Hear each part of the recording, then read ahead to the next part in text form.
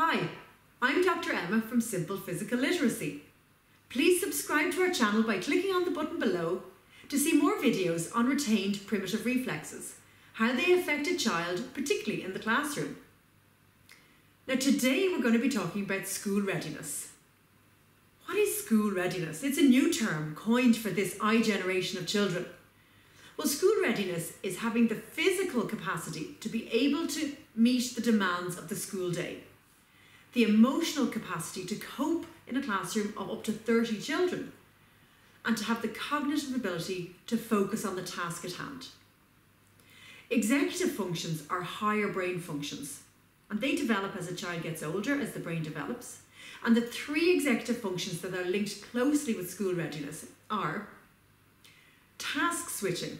So being able to switch from task to task with ease. So if a child wants to play with one thing and there is only one of those things, that they can go to a different apparatus and use that while waiting for this one to be finished. Or they're able to go from break time back into the classroom or from the classroom to the end of day easily. So switching tasks. They can focus.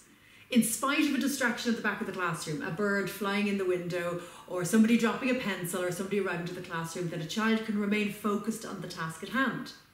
And a good working memory. Being able to manipulate information, to break it down, to follow a series of instructions without getting distracted or heading off in the middle of the series of instructions. So as a result, a child who is ready for school is able to focus, follow instructions, be patient, take turns, pay attention, control their impulses, and persevere. And can they do it? Up to half of the 4-year-olds who are starting school these days are not school ready. We know that around 30% of children are struggling in school with academics, with social, emotional, or with physical problems. And what is this all about? We think retained primitive reflexes have a huge hand to play in this. So if we have a look through the recent retained primitive reflexes videos that we did, we'll be able to really see what's going on. But in a very small nutshell today, the Moro reflex, if it's retained, in a classroom setting, the child is hypersensitive. The fluorescent lights, the Wi-Fi, everything around them is just overwhelm, overload, and then they can become quite aggressive and overreactive as a result of it.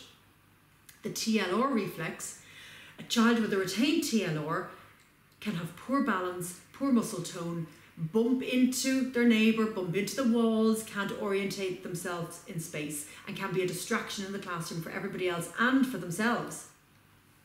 A retained ATNR reflex has a real impact on listening, on comprehension, crossing the midline skills, so gross motor skills, fine motor skills, so reading and writing is really affected by a retained ATNR. The spinal galant reflex, which is this very sensitive lower back, a child will have ants in their pants, jigging around, can't sit still, distracting everybody, distracting themselves. That can have a real impact. A retained STNR reflex, that's the W-sitters, children who find it really hard to sit in a chair. That has an impact in the classroom, and certainly for a young child who's not used to being in a school setting and all of a sudden they're being asked to sit down, to concentrate, to look up and down, to copy things from the board, the STNR will have a major impact on them. The suck and rooting reflexes, which are all of these ones around the mouth, these guys will make really poor lunch buddies. They're spitters, dribblers, they are food sensitive texture, so they won't be the best pals to sit around at lunch with. The palmar reflex is when something touches a palm of a baby's hand, usually they grasp, but if it's still retained in school, when they go to use a pencil, they'll grasp so tight and their handwriting will be really poor, and it's stress and tension all of the body. These are just an example of a very small way that the retained primitive reflex can impact a child in the classroom. Help. How can you help them? What are you going to do? Are you a teacher or are you a parent who notices that your children are impacted like this in the classroom? When your children are in preschool or in early years settings and they're under the age of 5, so they're 4, 3 and 2, Remove all of the tables and chairs from the classroom. Allow these children to lie on the floor. You know, in Montessori they use mats to do their work on. Adopt that policy so that children are lying on the floor. They will integrate some of the reflexes by the repetitive movements when they're lying on the floor.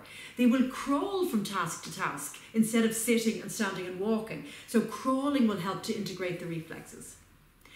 Just by being on the floor will improve their muscle tone, will improve their vision, because when they're crawling or when they're on the floor like that, the distance between their hand and face is the hand-eye distance for reading and writing. So that will improve their vision, improve their tracking, and that will all be helped by them simply being on the floor. What else can you do? Get them outside as much as possible. Particularly outside being on uneven ground. So if you're close to somewhere nature, like forest floor or even grass, you know, concrete will tend to be quite flat, but somewhere with unstable ground. If you have a yard that's very flat and there isn't any unstable ground, introduce stuff like bark mulch, small balance beams, and allow this unstable ground to improve their posture, improve their muscle tone and their coordination simply by them being on the unstable ground. Introduce playing equipment that's going to help with their reflexes too. Anything that allows a child to go upside down is going to help with the Moro reflex, because the Moro reflex exercise is by a child going backwards, which they usually hate, and then curling forward like that. Going upside down activates the vestibular system too, and vestibular system is all about balance. So a child on a swing, on a roundabout, on a trapeze going upside down is activating the vestibular. Children playing ring-a-rosies is activating the vestibular. Children doing push-pull, rock the boat, anything that's moving them side to side, front to back, getting the liquid in the semicircular canals inside their head, bouncing around, that's activating the vestibular. Scooters, scooter board, balance bikes, you know, if you can do that in your school for early years, are all brilliant for activating the vestibular system, improving balance. And when a child has good balance, they're better balanced in their body, they're better balanced in their mind, they're improving their executive functions. It's going to really help with school readiness and really help them cope in a classroom.